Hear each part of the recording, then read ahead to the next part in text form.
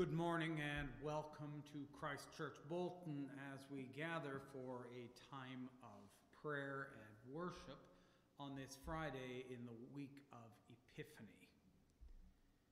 As I was preparing this morning for worship, I was reminded of how our worship is framed on a model that we actually received from our Jewish roots. The belief being that no matter the day, no matter the trouble or the good that it might bring, we must always begin each day with an act of praise, an act of thanksgiving to God. I remember in my first parish, I had a man in the parish named Dick Clifton. Dick was well on in his 90s. He was terribly and painfully crippled by arthritis. The reason I mention him, I was always so impressed with him. He said to me all the time, every morning, when my feet first hit the floor, I say, thank God, another day. And that is what we do as we take this time in prayer each morning. We come before God.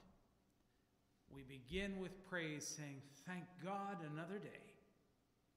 And then we take time to consider Scripture and to offer our prayers to God. And so let us pray. O Lord, open our lips, and our mouth shall proclaim your praise. O God, make speed to save us. O Lord, make haste to help us. Glory to the Father, and to the Son, and to the Holy Spirit, as it was in the beginning, is now, and will be forever. Amen. The Lord is our refuge and strength. O come, let us worship. Come, let us sing to the Lord. Let us shout for joy to the rock of our salvation. Let us come before his presence with thanksgiving and raise a loud shout to him with songs. For the Lord is a great God and a great King above all gods. In his hand are the caverns of the earth, and the heights of the hills are his also.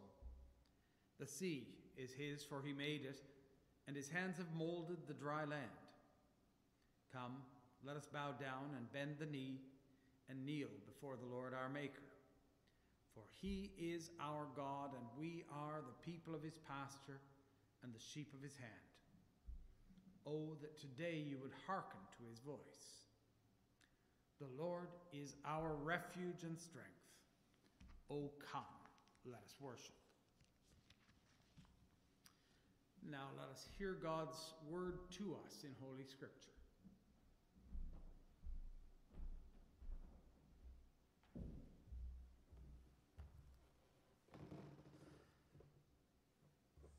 A reading from the book of Deuteronomy.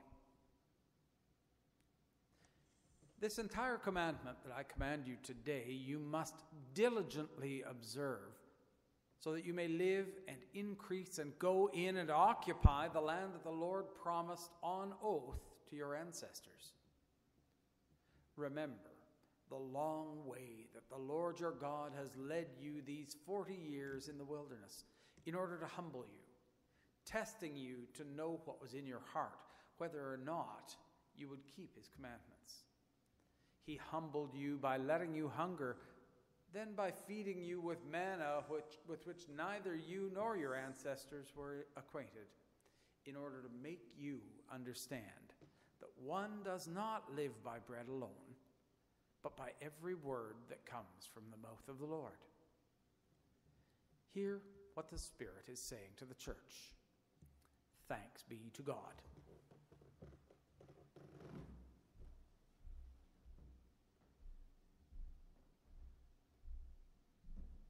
Psalm number 103.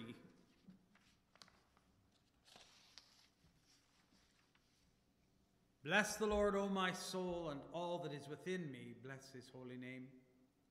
Bless the Lord, O my soul, and do not forget all his benefits, who forgives all your iniquity, who heals all your diseases, who redeems your life from the pit, who crowns you with steadfast love and mercy, who satisfies you with good as long as you live, so that your youth is renewed like the eagles.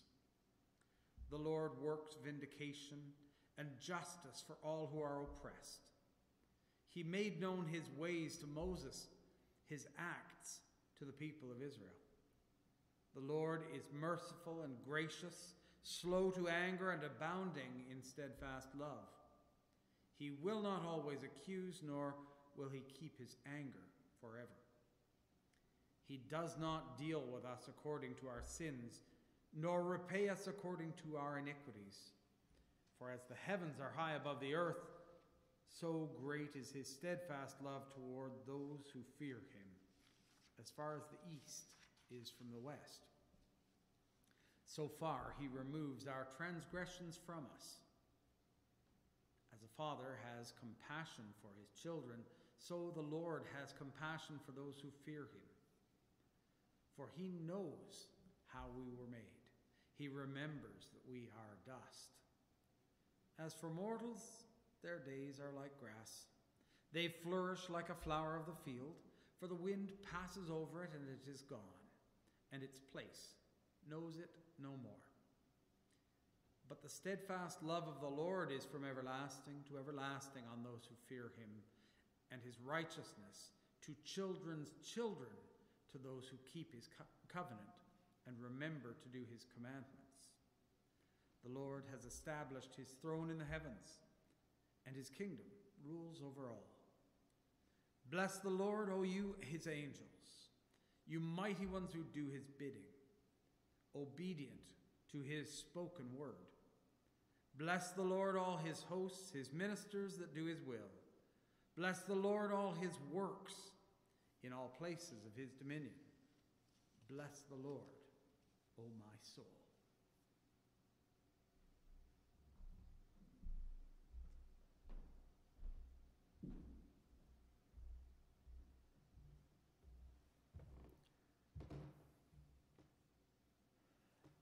A reading from the letter to the church at Colossae. Paul, an apostle of Christ Jesus by the will of God, and Timothy our brother, to the saints and faithful brothers and sisters in Christ at Colossae. Grace to you and peace from God our Father. In our prayers for you, we always thank God, the Father of our Lord Jesus Christ, for we have heard of your faith in Christ Jesus and of the love that you have for all the saints, because of the hope laid up for you in heaven. You have heard of this hope before in the word of the truth, the gospel that has come to you. Just as it is bearing fruit and growing in the whole world, so it has been bearing fruit among yourselves from the day you heard it and truly comprehended the grace of God. This you learned from Epiphany, our beloved fellow servant. He is a faithful minister of Christ on your behalf, and he has made known to us your love in the Spirit.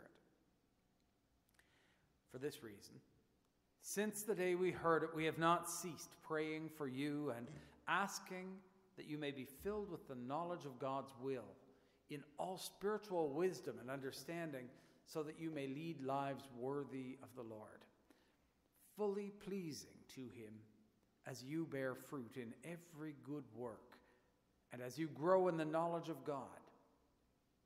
May you be made strong with all the strength that comes from his glorious power, and may you be prepared to endure everything with patience, while joyfully giving thanks to the Father, who has enabled you to share in the inheritance of the saints in the light. He has rescued us from the power of darkness and transferred us into the light, the kingdom of his beloved Son, in whom we have redemption, the forgiveness of sins. Hear what the Spirit is saying to the church. Lord, may only the truth be spoken here, and may only the truth be heard.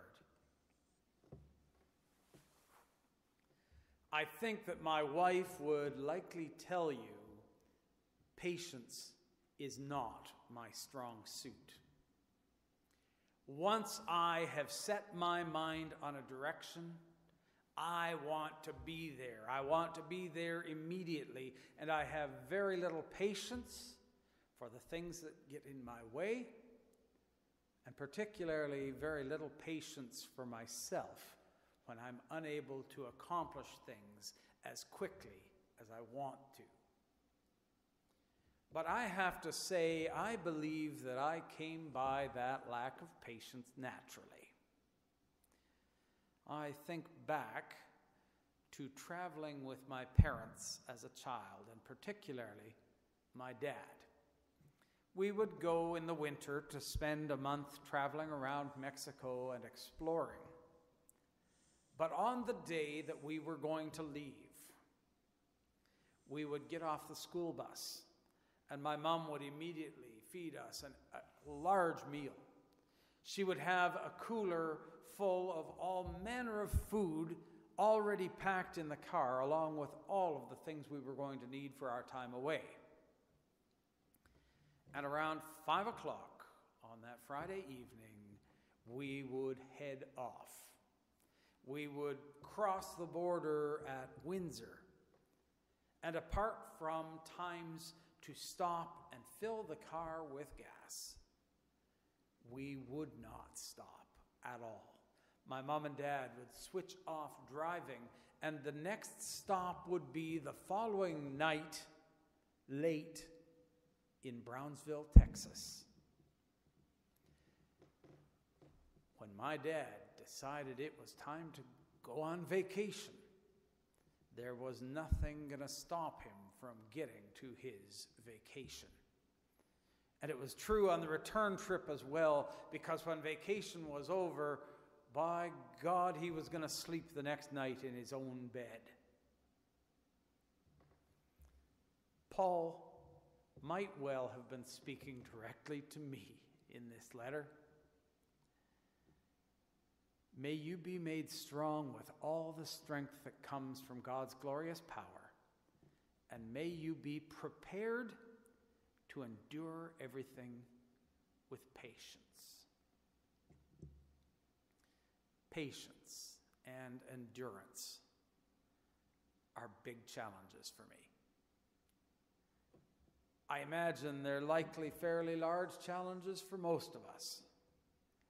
And yet, Paul points them out as gifts, as strength for this life of living a Christian life.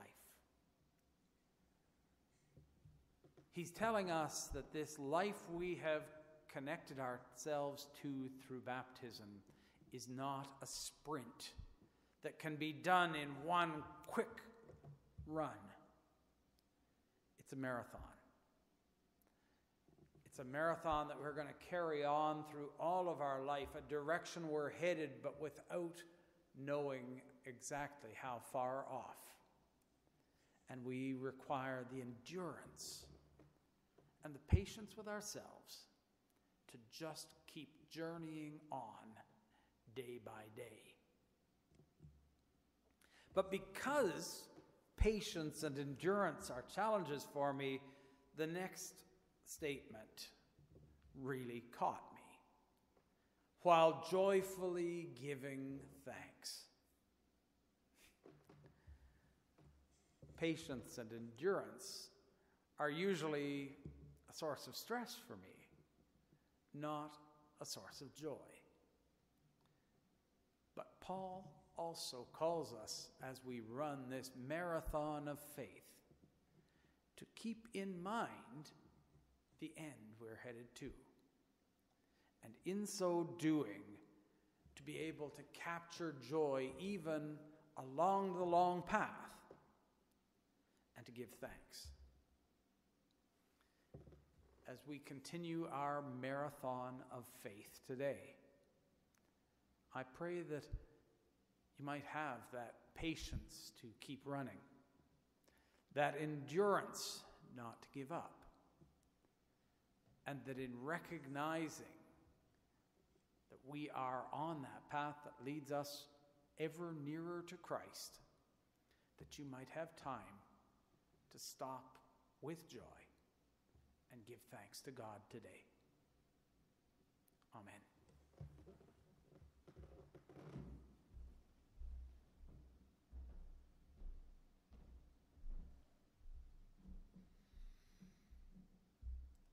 I believe in God, the Father Almighty, creator of heaven and earth. I believe in Jesus Christ, his only Son, our Lord. He was conceived by the power of the Holy Spirit and born of the Virgin Mary. He suffered under Pontius Pilate, was crucified, died, and was buried. He descended to the dead. On the third day he rose again. He ascended into heaven and is seated at the right hand of the Father. He will come again to judge the living and the dead. I believe in the Holy Spirit, the Holy Catholic Church, the communion of saints, the forgiveness of sins, the resurrection of the body, and the life everlasting. Amen.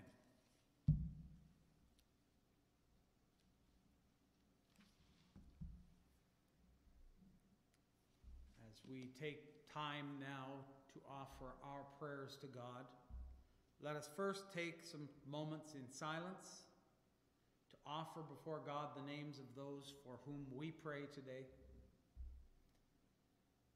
I ask your prayers once again for Brandon, who is in McMaster Shadoke Hospital, still recovering from brain surgery. I ask your prayers for Lou and Nell, twin baby girls still in the neonatal ICU in Kingston.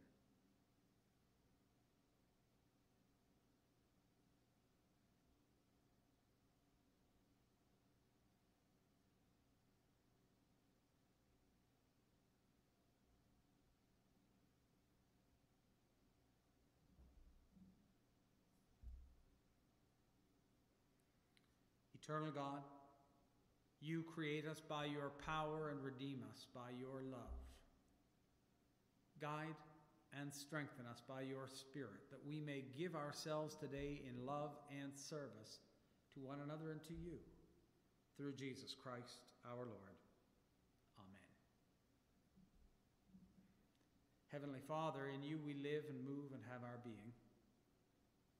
Guide and govern us by your Holy Spirit, that in all the cares and occupations of our life we may not forget you, but may remember that we are ever walking in your sight. Through Jesus Christ our Lord. Amen. O God, the author of peace and lover of concord, to know you is eternal life, to serve you is perfect freedom. Defend us, your servants, from the assaults of our enemies, that we may trust in your defense and not fear the power of any adversaries. Through Jesus Christ our Lord. Amen. Creator of the universe, the light of your glory shines in the darkness of our lives. Make us attentive to your presence, prompt to serve you, and ever eager to follow in the steps of the one who is our true light, Jesus Christ, your Son, our Lord. Amen.